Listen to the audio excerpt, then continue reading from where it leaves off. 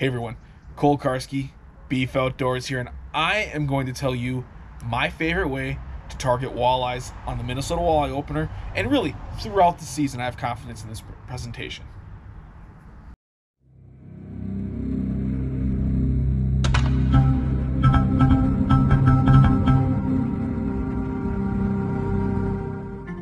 The Minnesota Walleye Opener is a holiday for many anglers.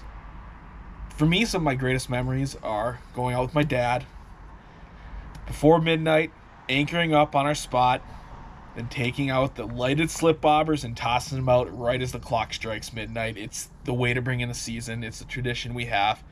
Some of my favorite fishing memories of all time. And the lighted slip bobber is absolutely one of my favorite presentations. I throw a slip bobber for walleyes all season long. It flat out produces. You go up onto the structure you like, whether it's mid-lake humps, weed lines, break points. You really use this anywhere. Set your depth, and the walleyes cannot resist that leech dangling. So I'm going to go through my setup for it. So first I have my Delaware Bay rod here. Take off the TRC cover I use. And I've got the slip bobber and the jig. So as far as a rod, this is a Delaware Bay Voyager series. It's a 7'6" medium light moderate action rod. I like the moderate action rod because it really helps keep fish pinned. I do not want a fast action in this case. And I also fish this on mono. You have some weird angles you get when you cast the slip bobber out and then the fish take it, so you want as much forgiveness as possible. When I go to set the hook, I'm reeling as fast as I can and set the hook when I feel that tension. I have a very high hookup percentage, and the jigs I use are really sticky sharp as well. The reel I'm throwing this on is a 3000 size reel. Really helps me with picking up that line quick. This is one from PC Fun. It's the Auric. It is an awesome reel. On the business end, we have the bobber. This is the lighted fire float from JB Lures. I have the light turned on right now, but it might be a little tough to see in the daylight.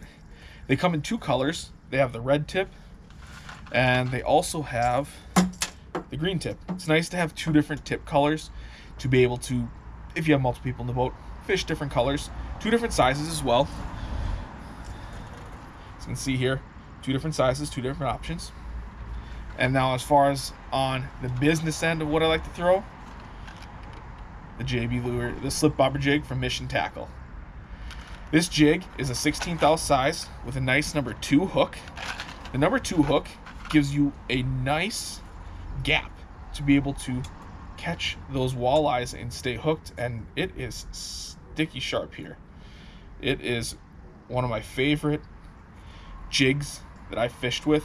Does not have a barb on it, so you can thread on a leech, a piece of crawler, live minnow, really anything you want. What's nice about these fire floats too is they're weighted, so you can really back off your coverage and chuck it out there. Now, if it's daytime and I don't need the lighted float, I will also deploy JB Lures Easy On Float. What's really nice about these is they slide super well on your line, so you don't have to load up and have a big bulky presentation. The line will thread through it really nice and easy. So when the walleye clock strikes midnight to signal in the new year, please take out your slip bobber rod, a lighted slip bobber, and go have a lot of fun. Pick these up at your bait shops. Last minute shopping, last minute tackle pickups. Go to your local store, support local, get yourself some JB Lures bobbers and some Mission Tackle slip bobber jigs, and you will put more fish in the boat this walleye opener.